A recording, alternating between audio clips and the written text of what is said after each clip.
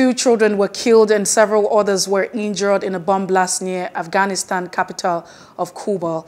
A bomb exploded in a car belonging to a Taliban in the district in the central part of the Kabul province. The bomb exploded around 12 o'clock local time and killed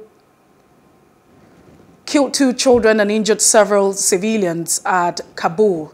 Eyewitness actually said. Meanwhile, report says that 38 people were killed and 16 others injured in separate incident in Afghanistan, Kabul, Herat,